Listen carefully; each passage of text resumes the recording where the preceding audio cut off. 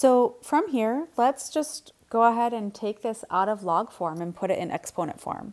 Because, you know, where do we go from here? I don't know what log of h plus is. I know it's equal to negative 4.5, but we can actually isolate or get that h plus alone if we go from log form to exponent form. So to get it into exponent form, we want to identify the base of our log. At the beginning, we said that's a base 10 because it's a common logarithm. So 10 raised 2, remember our logs are equal to the exponent, so raised to the negative 4.5 power is equal to whatever we were taking the log of, which is h plus. So look at that. We have gotten our, well, do we keep the brackets around? I don't know what those brackets mean. We'll assume they're important. So we have solved for h plus. So then we grab our calculator.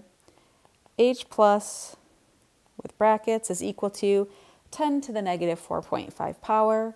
So you type that in and you're going to get something that looks like this on your calculator. If you're using a graphing calculator, here's what it looks like.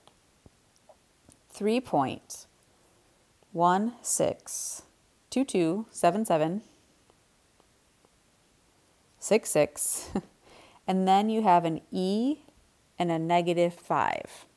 If you're not using a graphing calculator, this is going to look a little bit different. I don't know if it'll have the E, but this is how your graphing calculator shows scientific notation. They're saying it's 3 point whatever times 10 to the negative 5th power.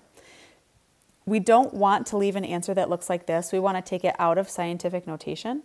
So we're going to take our decimal because it's e to the negative, or e negative 5, that's times 10 to the negative 5 power. We're going to move our exponent 5 spots to the left.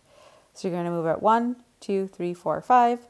So h plus in the end is equal to 0 point, and then we moved it 5 spots. So I'm going to have 1, 2, 3, 4 zeros, and then the 3.